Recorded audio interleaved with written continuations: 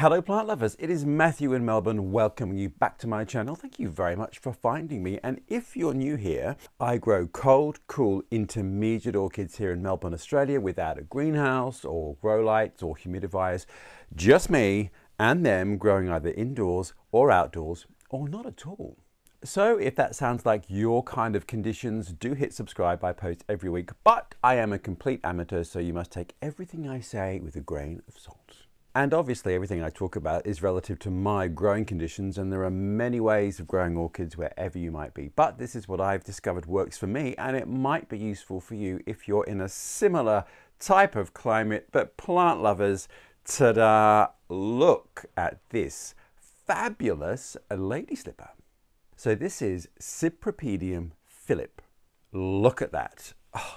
And plant lovers, it has been quite a journey to get to this point, because this time last year I had a flower spike and the bud was curling over a bit like a poppy flower, and then it sort of opens, and just when the flowers at that point sort of curved over, exposing its neck, we had the most horrific hailstorm, and a hailstone bashed the top and basically broke the plant's neck. So the bloom never matured because the stalk was essentially snapped. So I got so far and it never opened. So as all things with orchids, you tend to have to wait 12 months for the cycle to repeat. And here we are. Finally, it is mid-spring in Australia and my Cypripedium has finally opened. So much to cover, so little time, but let's start at the beginning perhaps. Cypripedium. You know I'm a little bit of a fan of Latin and Greek botanizing, so Cypripedium, the pedium, so that's the same suffix as in Phragmipedium and Paphiopedilum. That pedally bit means the same thing, which means essentially from Greek, slipper, and the Cypri bit is a reference to, well, is meaning Aphrodite, the goddess of beauty and love, who emerged from the ocean on the island of Cyprus in the Mediterranean, hence Cyprus, Chypre, yada, yada, yada. In fact, that's where the word copper comes from as well. Anyway, plant lovers, I happen to have spent my childhood in Cyprus, so I have a strong connection to Cypripedium. That's where the name comes from, hence the kind of common name, lady slipper, Aphrodite, foot, lady slipper, that's where it all comes from. Anyway, this particular one is a hybrid called Philipp, and it was created, I think, in the mid-90s. And it is a mega blend of two species orchids. And this is the amazing thing. So one of the orchids, Cypripedium macranthus, and that is an Asiatic orchid which has the most enormous range. I'll show you on the map. It sort of stretches from Belarus and Russia all the way across above the Himalayas down to, and I think finally into Japan. So it's a huge range. And then the other species that was crossed to create our lovely Philipp was Cypripedium kentuckiense. Guess where that comes from? Yes! Basically around that part of Kentucky in the states that surround that part of the United States. So I find this amazing in terms of botany and continental drift, that you have two completely very separate groups of plants that were still closely related enough to meet one dark and windy night and produce a fabulous offspring. Amazing. So that is the potted history of Cypripedium Philipp. One of the things people do say and write is that these hybrids are more vigorous and easier to grow than the species orchids. So that's something to bear in mind. So in the wild, these are essentially a woodland plant. They are terrestrial and they are herbaceous perennial, which means they die down in winter and they go into dormancy, and then they emerge in spring and they flower in late spring, set their seed, rinse and repeat, die down in autumn. The seeds will drop around it. They will probably sit on the surface of the leaf litter, which will protect them from bad weather, and then they will emerge in spring. And so that is a bit of a clue in terms of how you might want to grow it. Now, I am growing mine in a terracotta pot because, as you might know, I'm a terracotta pot kind of guy.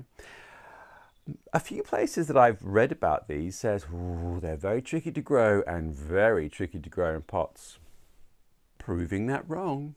I think with this type of orchid, the best way to think of it is that it's a woodland perennial, like anemones or erythroniums, plants like that. So they come from dappled woodland, and you can imagine they mostly come from deciduous forests. So they're going to get more spring light, but then as the leaves of the trees unfurl, they're going to get more shade as the season progresses. So they'll be protected from bright, harsher sun as the season and the year moves on, but they will get quite a nice bit of warm, gentle spring sun. So in terms of growing them, that's kind of the best way to do it, I guess. If you're in the type of climatic zone where you can grow them outdoors, which would be a sort of a more of a cooler, temperate type of climate, I could grow them here outdoors, I think, here in Melbourne. You'd plant them as a woodland plant, essentially, so on the periphery of sort of deciduous trees or shrubs that you might have, so they'll get that spring light and then summer protection. And then, like most of those sort of perennial woodland plants, they like a slightly more acidic soil, so let's talk potting. Now again, I read many varying views about how to grow these orchids, and in the end I decided, you know what, I'm just going to treat it like a herbaceous perennial. So in this pot is a mix of a regular out of the bag potting mix, but I also used a handful of a mix that's specific for rhododendrons and camellias, and you can usually get that in a separate small bag in garden centres, so it's slightly more acidic because those particular types of plants like a slightly more acidic soil. You know, the other thing that you can do to soil to make it a bit more acidic is mix in coffee grounds. Who knew? But there you go. So it's basically a regular potting mix with a little bit of that slightly acidic rhododendron slash camellia slash azalea potting mix mixed in, and then a little bit of perlite just to keep it nice and airy and well drained. Because what you don't want is for these to get boggy and super wet, because you might then rot the tubers. And then what I've done, and I'll show you, I'll do a close-up of that, is that every spring I just put a little layer around the top of relatively well-rotted leaf mulch, and I just go and fossick under a deciduous bush, get a handful of it and just sprinkle it around the top. It sort of adds another layer of leaf mulch, which these types of plants love, because if you imagine plant lovers, they're growing in their foresty environs, they're going to get all that leaf litter that drops down every year. And if you want a bit more of an insight into how to grow a woodland perennial, I might link you to a video that I made on my other channel with Steve and Ryan. It's called The Horticulturalists. And we met a specialist grower of erythroniums. And she, in that video, her name is Jane Tonkin. She's a wonderful grower here in Melbourne. And she mixes together the ideal potting mix that she uses for woodland plants. And it's basically the same thing I would use for this. So I will link that above because she actually goes through the mixing of the potting mix. So it's quite useful. So for me then, in the pot, and I have this outside obviously all year because it is a plant that does like a winter chill. And obviously I'm in Melbourne, we don't get really cold winters. Our winters go down in the center of the city here. Very rarely do they go to 0 degrees centigrade, which is 32 degrees Fahrenheit. Very rarely. Gets close, 1 or 2 degrees centigrade, but not freezing. And we certainly rarely, if ever, and not in my last 5 years of experience, get frost in the inner city. The outer suburbs you certainly can, but not in inner city Melbourne. And one of these ancestors does grow across most of Russia and into Siberia, so it must get very cold winters. Anyway, it seems to be thriving in Melbourne's climate, which is fairly temperate, so not too cold and not crazy hot. But of course, the thing is, in pot culture, is just to make sure it doesn't dry out. So it does come from areas with, you know, pretty constant rainfall. So these are sort of moist, green, deciduous forests. So the rainfall is going to be fairly consistent. Obviously, in summer here in Melbourne, we can go for fairly long periods without rain. And obviously anything growing in a pot is going to need more water. So I'm not super focused on these. I have a lot of sort of unusual woodland perennial plants and I water them all at the same time, including this. So I just don't let them dry out. That's the bottom line during summer. And then in winter, I just let it fend for itself really, because there's usually more than enough ambient rain to keep all of those pots moist. And so mine is sitting in a pot underneath the shade of actually a evergreen tree, which is not perfect, but there you go. It gives it plenty of shade in summer and it gets more dappled light in spring because I move the pot to a slightly sunnier spot. And it's doing well. So food-wise, I use a slow-release fertilizer in the soil when I potted it, and then in spring, as I said, I do a topical application of sort of leaf mulch, leaf litter, and then I put a few sprinkles of a slow-release fertilizer in it as well. And then maybe occasionally I will give everything outdoors a dose of a seaweed or a worm juice tonic, which is a tonic, not a fertilizer, just to, you know, give it a bit of a lift. But it's essentially outdoors, and I know that there are worms in a lot of these pots, and worms don't damage the roots of plants, but they're very beneficial for the soil. They aerate it, and they're eating the organic matter in the potting mix and turning it into the most amazingly fertile soil. So there's kind of a version of a natural process going on. So I'm not that focused on the fertilizing, but it does get a dose once a year. And now the actual potting itself. So the plant comes in a tuber, so it's sort of like octopus tentacles and the point in the middle. Trying to think what you could compare it to, but I kind of can't think of anything. Anyway, it's a tuber. You basically lay it on the top of the soil that you've prepared and then cover it in a small layer of soil. So you really don't bury it. It's literally just covered. So for me, it was about 1 centimeter, which would be about ½ an inch, ¼ of an inch of a layer of soft compost, leaf litter, etc. So you don't press it in, you don't really compact it, you just literally sort of gently cover it. Sprinkle on that your slow release fertilizer pellets, and of course I added mycorrhizal fungi, water it in, leave it to do its business. And obviously, as these are deciduous plants, they are winter deciduous, the best time to plant them is autumn because they're in dormancy. So that's the easiest time obviously to ship tubers and to plant them. You would not want to be buying a grown plant unless you were in a nursery where you could literally kind of carry it home. They're very fragile, so I wouldn't try and grow one that's emerged in spring, summer. I would definitely wait till autumn, wherever you are, if you have access to them, to buy the tubers that way. Which brings us to availability, and I can tell you now, in Australia, incredibly hard to come by. Now I will link below where I bought mine from, which is very generous of me. It's a grower in New South Wales, which is the state where Sydney is, and she has a garden in the Blue Mountains, so that's quite a high elevation and much colder than Sydney. Sydney's subtropical, the Blue Mountains are temperate, and it can get snowy up there and frosty, so quite a different climate. And she grows all manner of rare and unusual perennials. It's called Lynn's Rare Plants, so I'll put the link below. Now the thing is though, Lynn updates her website maybe every month during the dormancy period.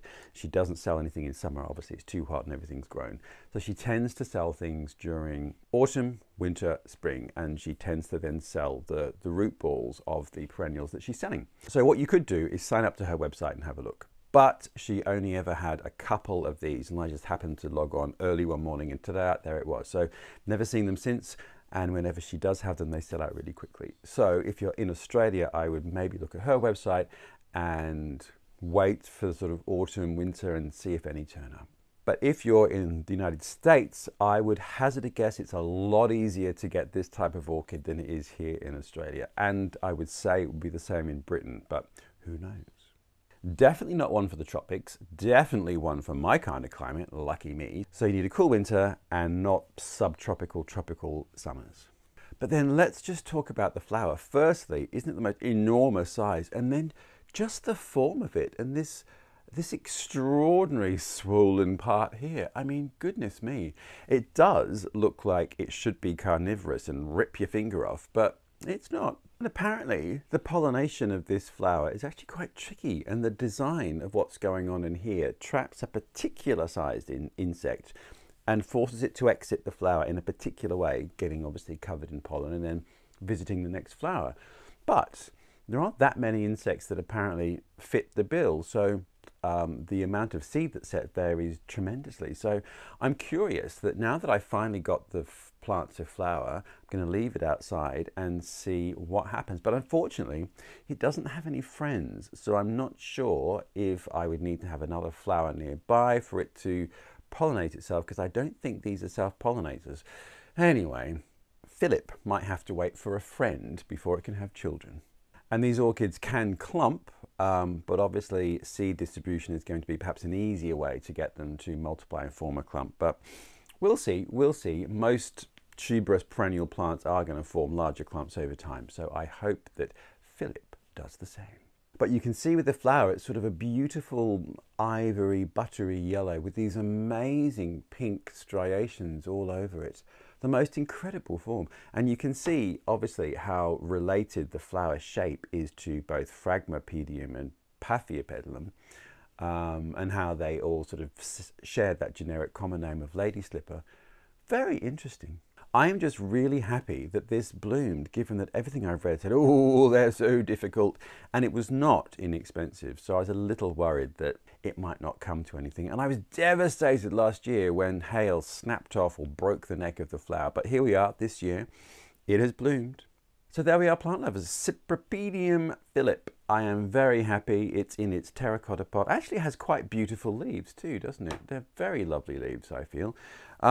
I'm just thrilled that it's bloomed, and when we move into our new house I might plant it in the garden, or I might just try and maintain it in pots. I'm not sure yet. It would all be about getting the right spot and then giving it space so that it's not going to be crowded out by other things when it emerges in spring. So that's the other thing perhaps to remember if you're planting it in the garden, is that if there is really dense ground covers nearby, it's not going to thrive. So there we are. I am so delighted that the flowers opened and stayed long enough for me to show you as well. Look at that labellum, isn't it just the most bizarre thing you've ever seen?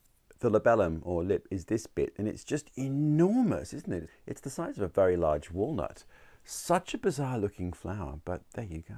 And I do wonder about what the characteristics of those two crosses are.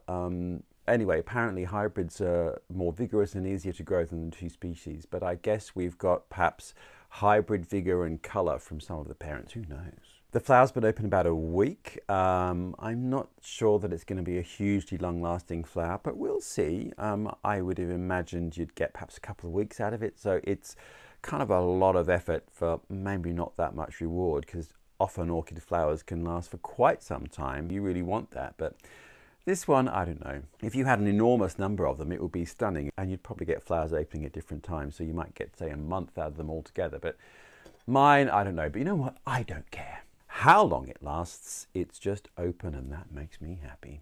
So there we are, plant lovers. From Cypripedium Philipp and I, farewell. I hope you have a great week wherever you are. I do post every week on a Friday, so hit subscribe if you want to hear what my continuing amateurish adventure might be next week. But until then, we are going to say goodbye, take care, and see you next week.